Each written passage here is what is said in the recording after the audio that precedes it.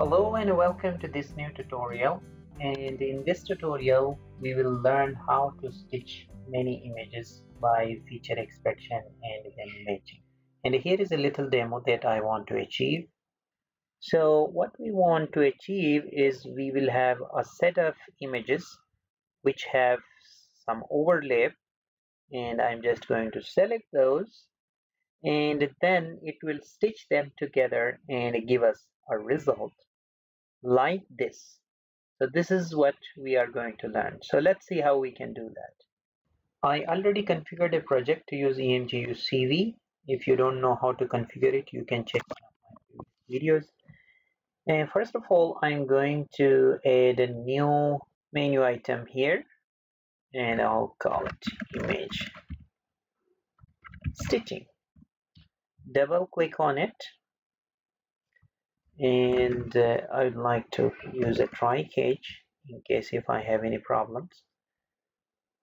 So we will allow the user to select the images that he wants to stitch. So open file dialog is equal to new open file dialog. And if show dialog, we will show it to the user. And if we select something, then it must be equal to OK, dialog.OK. So here what we are expecting that user will select multiple images. So one thing that we should do is dialog.multiselect is equal to true. And we can create a vector of mate objects called images is equal to new, where we will store all those images in this vector of mate. And now we can use a for each loop each variable file that has been selected by the user dot file names. Remember that there should be more than one, so file names, and I can push them into images dot push by reading them as a mate object, and here I am passing the file. So we read one by one the object as a mate object and push them into this image vector of images, and we hope that we will have more than one images. So I'm not going to write those checks. So the image stitcher basically needs a feature extractor, and then we need to warp those features by matching them. It will match them. So we need two objects here. What I will do is, first of all, I will go on top. Here we can use using EmguCV.stitching, or stitching here is one thing. And using, okay, I have already did this feature 2D, which we have already done. So that's it. And then we will create that object. Brisk, I will be using brisk, and from emgu.cv.2d features dot. From here you can see different feature detectors are available. CAS, you can measure, ORD, akh.jam, and many things, and a feature matches. You can use any of them that is suitable for you. Let me use the brisk. If it works fine, and I call it the detector. So this will be my feature detector, and I'm using with the default values.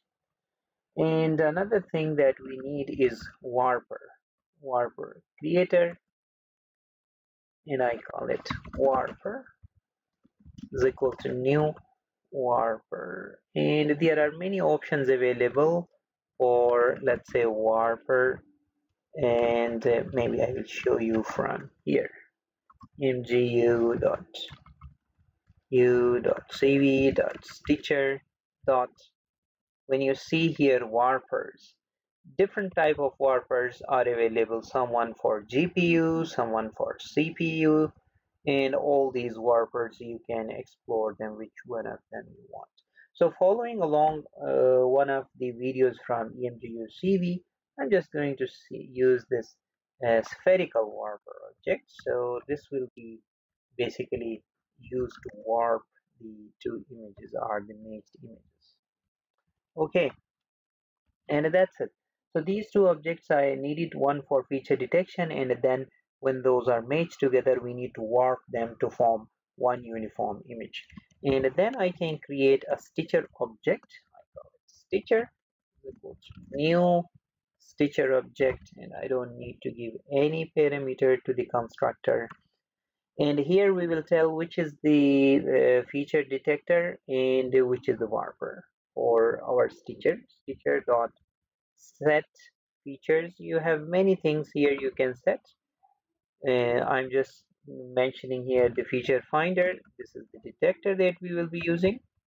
Okay, so it will detect, and stitcher dot set warper. Which warper object we are going to use is the spherical warper, and that's it.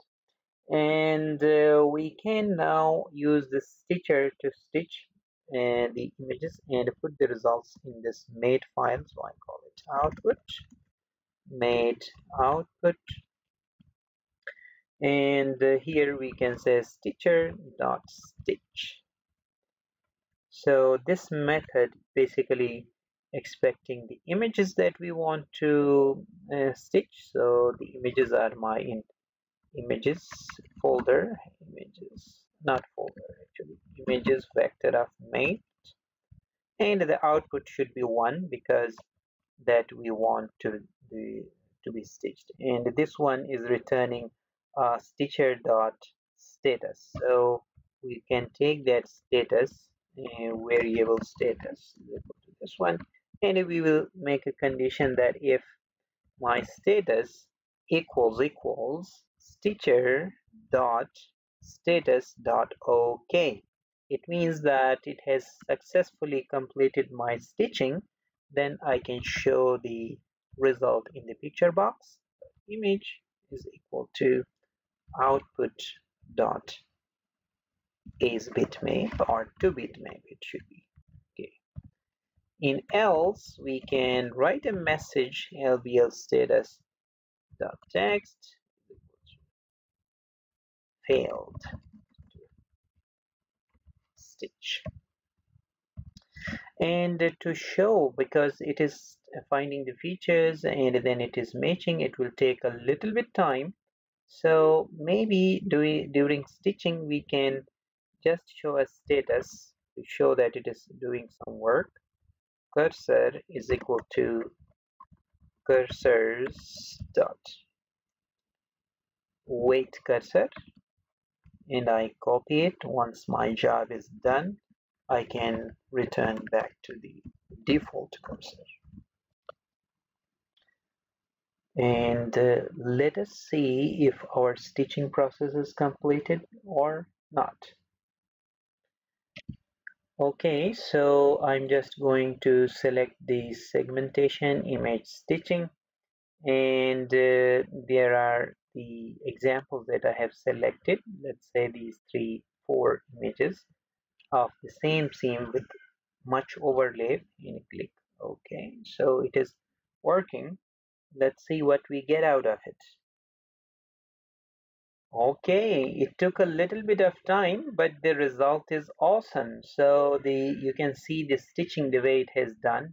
It looks very good. There are 4 different pictures, and it has performed a perfect stitching of 4 different images. And that's it. Hope to see you in another video.